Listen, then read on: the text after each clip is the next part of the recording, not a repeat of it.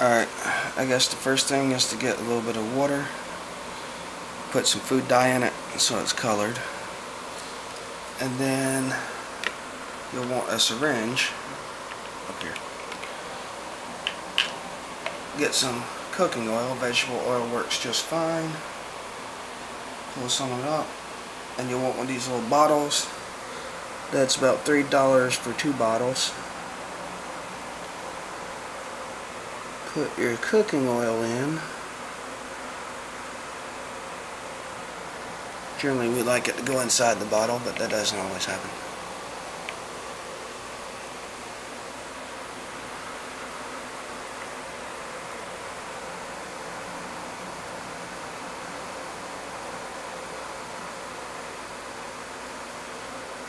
And you'll want it to fill roughly halfway. It doesn't have to be all the way halfway. Then get your syringe in your dyed water. If you try to put the dye in the cooking oil, it won't mix. So you want your dye in the water. Then put that in there. You want to fill it up enough so that you'll have a little bit of air still on top.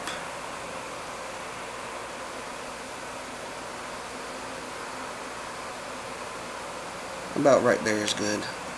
The blue shows up really loud through the rest of it, so the entire thing will look blue for the most part, but if you look at it in the right light, you'll be able to see the clearness of it. Now, what I like to do is use one of these fancy little things, which is a jump ring opener. You just slip it onto your finger like this.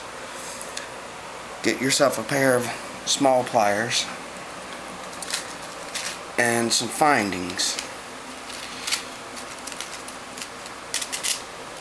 Now, the proper technique to using these is to grip the findings, also called jump rings, grip them right on the edge,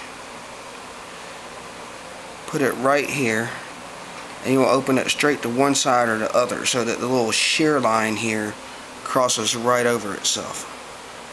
You don't want to open them straight open because that'll end up warping them. And you'll want your necklace piece. Just slip it on there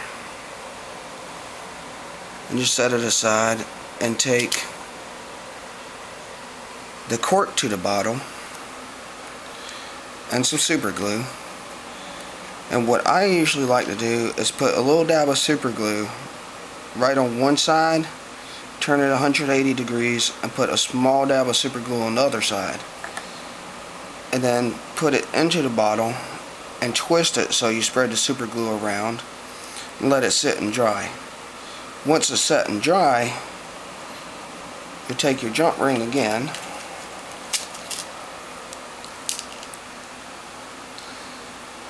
and here I have one that's already set and dried, so let me grab that real quick.